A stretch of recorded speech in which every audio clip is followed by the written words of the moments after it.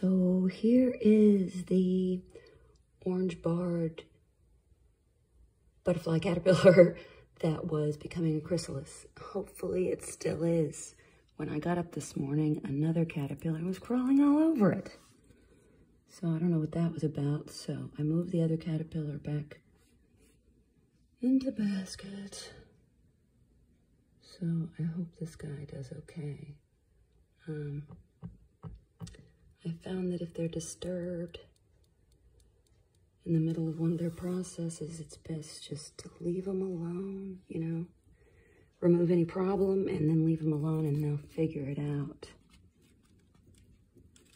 So I'm not gonna bother him anymore, but I just wanted you to see all his progress.